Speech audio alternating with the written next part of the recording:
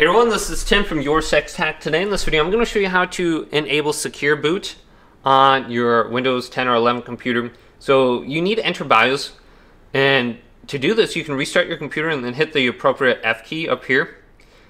And if you don't know how to do that, or it doesn't give you enough time to really figure it out, you can just go to your Windows computer and do this through the settings in here. So let's just go to settings right here. Go to Windows Start button, go to Settings, then open this up, go down to Windows Update, then go to Advanced Options, scroll on down to where it says Recovery,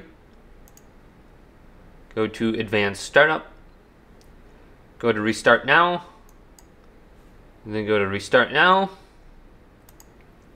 It says please wait. May say please wait for like 15 to 20 seconds. Then it's going to launch into a blue screen. Go to Troubleshoot.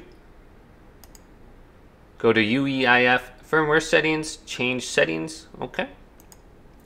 Go to Restart Now. Now it's going to restart into the BIOS menu. So we just saved ourselves some time there. So I like doing it this way, because sometimes you don't know when to press the F keys or which F key to press when you restart your computer. Now use the arrow keys and press Enter and Escape for back. So let's go on over to Boot. So it's not under here, it's under Security for mine. And here is Secure Boot. And here is Trusted Computing. If you're trying to enable TPM 2.0 for Valorant or something like that, just make sure this is enabled. And go down to Secure Boot. And then here's Secure Boot Support Enable.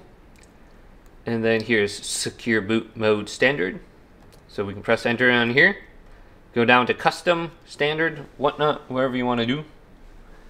And then go on over to Save and Exit and save your changes and restart your computer. And you should be good to go. But hopefully this quick video did indeed help you out. If it did, leave it a big thumbs up and subscribe to my channel down below. More tech videos coming up next on YourSixTech.